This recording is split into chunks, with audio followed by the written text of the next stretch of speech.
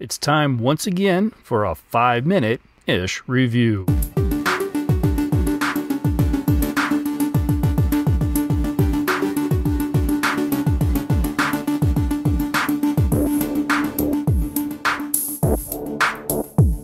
The final film of the Full Moon Entertainment Subspecies saga, Subspecies 5, Bloodrise.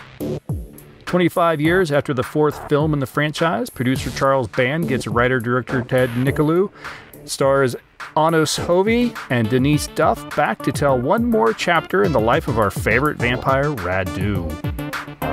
The story begins on the night of Radu's birth to the sorceress Circes. Prophecy says that this child, born of vampire and sorceress, is destined to kill his father, the vampire king Vladislaus. Circes plans to dismember the child and spread its remains to the wind when knights sent by the church intervene. Knowing the prophecy as well, they rescue the child in the hope that they can use it to finally rid the world of the vampire menace. Bobbing its ears and using medicines and potions to erase the child's demon-like appearance, they raise it within the church, teaching it the art of war. Knowing nothing of his lineage, Radu becomes a champion for the church, defeating vampires, demons, and other enemies. One night, he's assigned to hunt down Vladislaus, destroy him, and recover an ancient relic, the Bloodstone. It is during this confrontation that he learns the truth of his birth. Conflicted, he leaves the castle with the woman Helena and her child Stefan, who are a prisoner of Vladislaus.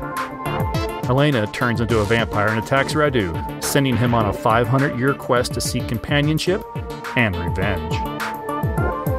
After all this time, I was so excited to hear of a new film in the series, and even more so when I heard all the principal players were returning.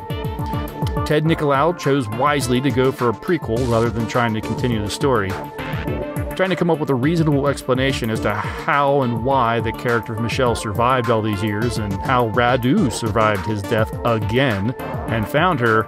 I mean, I'm a fan, but even I would find that hard to swallow. So instead, we go back to before the beginning and see the rise and fall of Radu. This is a great opportunity to allow Anos Hovey to actually be seen in the film without the heavy makeup, and we get to see him slowly turn into the Radu we know and love to hate. To be able to go back and create the character that he originated 32 years ago must have been a joy, and Hovey does a masterful job at it. Denise Duff plays Helena, the vampire who sires Radu and sets him off on his life of death and debauchery. She's amazing. She came into the series in the second film, but there is no way you could make a Subspecies film now and not have her involved. Rather than playing a distraught Michelle, Duff gets to play manipulative and evil. Again, a change from her previous role in the films, and again, she's fantastic at it. This film has fantastic callbacks to the previous films in the franchise. The musician-turned-vampire Ash, the vampire-slaying sword of Laertes, Radu's wicked mother, and of course, the Bloodstone. It is all here. This story is masterfully written so that you can choose to watch this film last in the series, or first. All the callbacks to the films could easily be Easter eggs to be spotted in the films going forward.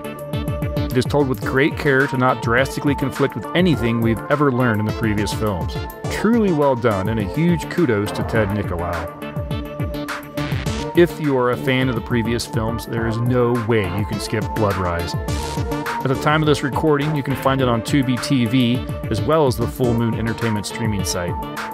If you've seen the film, let me know what you thought of it. Comment below this episode, follow the link in the show notes to all the social media sites, or send me an email at timeshifterspodcast@gmail.com. Thanks for listening.